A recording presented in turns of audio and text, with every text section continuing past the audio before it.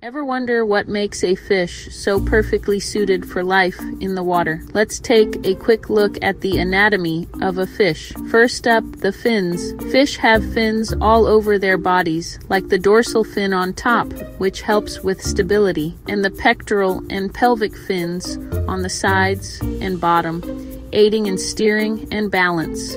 Then there's the tail fin, or caudal fin, which propels the fish forward.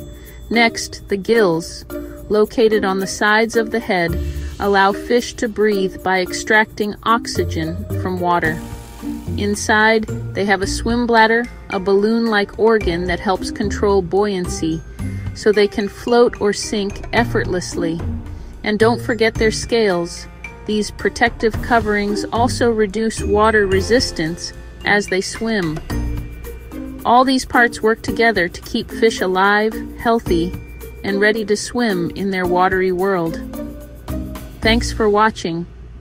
If you enjoyed this quick look at fish anatomy, hit that like button, leave a comment with your favorite fish, and don't forget to subscribe for more fishing tips and facts. See you next time.